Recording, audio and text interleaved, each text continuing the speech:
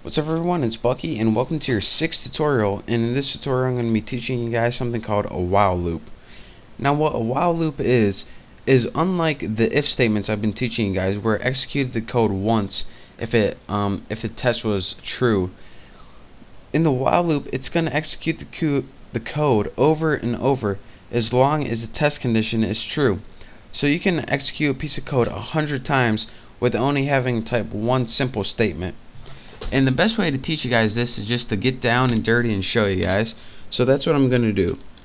So the first thing, or in case I didn't tell you guys yet, what we're going to be building today is I entered a hot dog eating contest, and I'm going to make a counter so I can enter the average, so I can enter the number of hot dogs I ate each day, and it's going to find the average for me. So to find the average, we're going to need 4 variables. We're going to have int loop count, and this is going to count the number of times we execute the code, or it's going to be the number of days I ate hot dogs. Int hot dogs, since we're going to want to have to enter a value for how many hot dogs we ate. Int total, since to get the average you need total divided by total number of days, so we need total.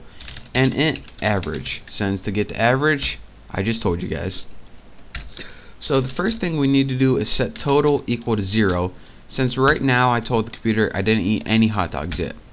The next thing we need to do is set loop count equal to 0, and this is because we always want the loop counter to start out at 0, or in most cases you do. And now for what you guys have been waiting for, to figure out how to use this awesome thing called the while loop. The syntax for it is really easy. All you have to do is type while in all lowercase, and the compiler knows you're going to be working with a while loop. Let me move this up so you guys can see it easier. And next, what you enter in your parentheses right after the while loop is how often do you want this loop to continue, or the test condition for the loop. So we say, alright, as long as loop count is less than 5, we want you to keep doing this. And since we have this loop count is less than 5, somewhere in our instructions, in our curly braces, we're going to need to change the number of loop count. Because if we don't, then the loop count is going to equal 0 the whole time, and this code is going to keep going on and on and on. So sometime, don't let me forget, we're going to need to change the value of loop count, increment it by 1 or something. So the first thing we want our program to do is just give us a prompt to enter the number of hot dogs we ate. And we know how to do this using the printf function.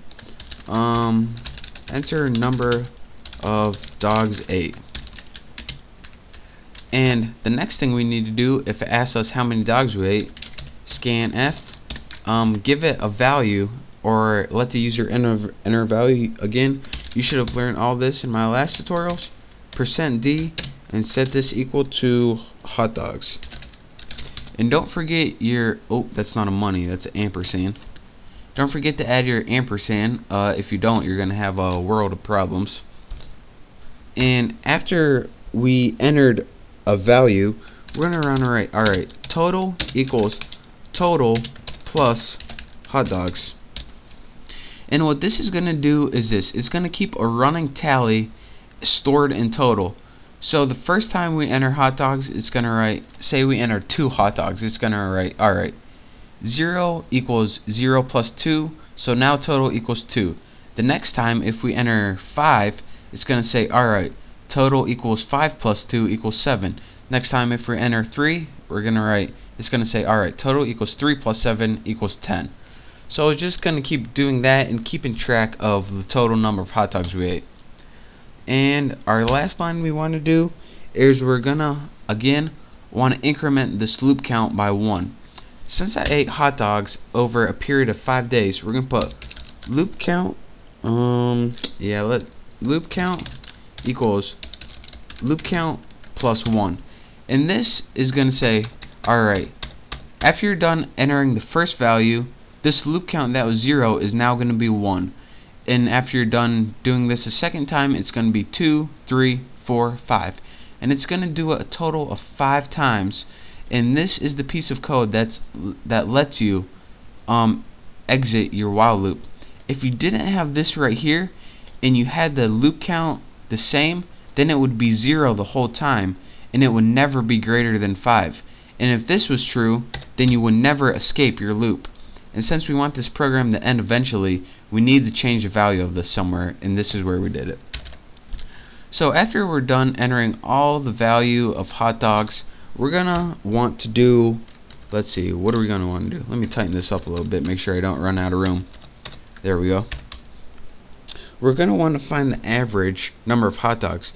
And of course, to figure out the average of anything, you need the total divided by the total number. So in this case, it's going to be 5. And then, once we're done with that, let's just print our results to show you guys how many hot dogs I actually did eat.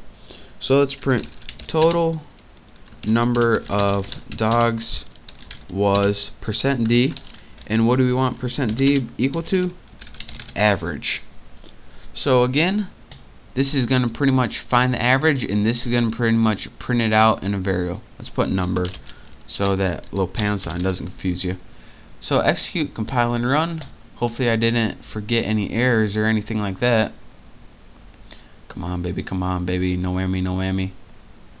Enter the total number of dogs I ate. So the first day I ate 2, enter. Second day I ate 4. The third day I ate 54. On the fourth day I ate 22, and on the last day I ate 6. Press enter. Total number of dogs was 17. And again, let me show you guys how this works one more time. We set all of these equal to variables, set the total number of hot dogs to 0, we set the loop equal to 0, so this and this together showed how many times we want to enter the value.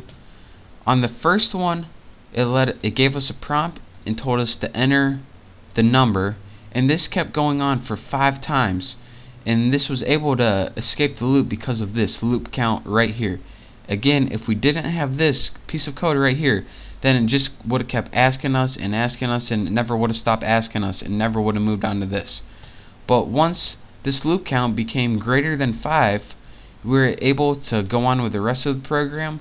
Average, take the total number, divide it by 5, and print out the total number of hot dogs. So that, my friends, is how you use the while loop. So I'm going to have all this code on my website, thenewboston.com. If you just want to copy it right now, that's what I'm going to do, and paste it to my site. I'll have it for you for free. So again, thank you guys for watching. Don't forget to subscribe to my channel. Make sure to check out all my contests. Again, thank you guys, and I will see you next time.